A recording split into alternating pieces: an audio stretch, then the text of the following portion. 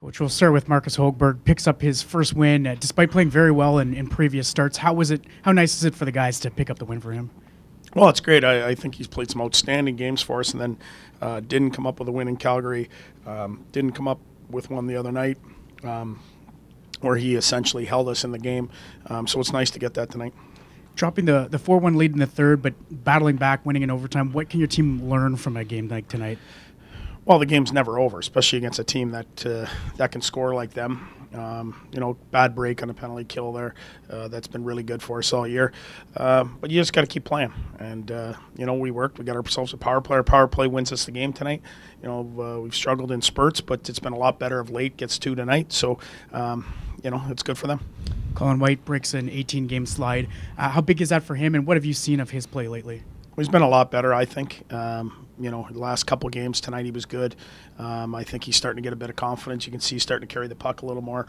It's a process for all these young guys. It's a tough league, and you go through ups and downs, and I think he's going to find his game here shortly. Yeah, that was great. Terry came in, read the lineup. A guy that has been in the community here for a long time, that really likes the team and knows the guys for years. On his retirement day, to be a part of it and for us to get a win, and then him come in, get pictures and stuff after was good.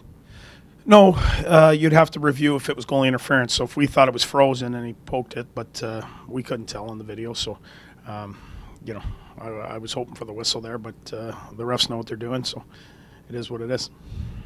Yeah, Hainsey got hurt there in the first, and then he came back, and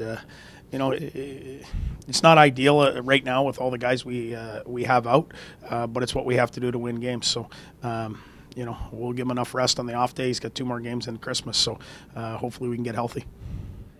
Well, yeah, especially I think being denied in those other 2 games, how good he played. And then, finally, and then it looks like you've got it in the bag at 4-1, and then we're in overtime all of a sudden. So, it's great for him, and guys really like each other. These guys have played together in the minors. They're starting to grow up together. So a guy that works hard every day, doesn't say much. Guys certainly feel for that situation and are happy for when a guy, something good happens. Yeah, he gave me an explanation. I couldn't hear him very well, to be honest, when he was saying it. I mean, at the end of the day, it's a fast play, and he's seeing what he sees, and when it goes in your net, you certainly want the penalty called, and you're going to argue it. I haven't had a chance to look at it again, but it's happening in real time, and it's a tough job. The referee and both coaches. When it goes your way, it's great. When it doesn't, you complain. So, I'm not going to say much about it. These guys are good at what they do.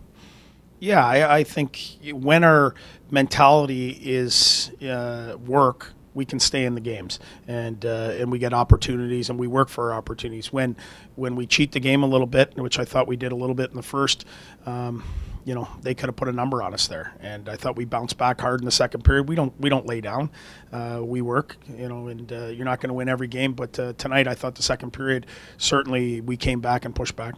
Oh, you know what? I appreciate to have enough guts to do it. It's not always going to work out, but he's a guy that makes a lot of plays for us, and he scored some good goals, and a guy that can provide some offense for us. So he felt it was time. So I got no problem with it. Can you try that in practice? I don't have nearly enough skill for that. All righty. Thanks, Coach. Thank you.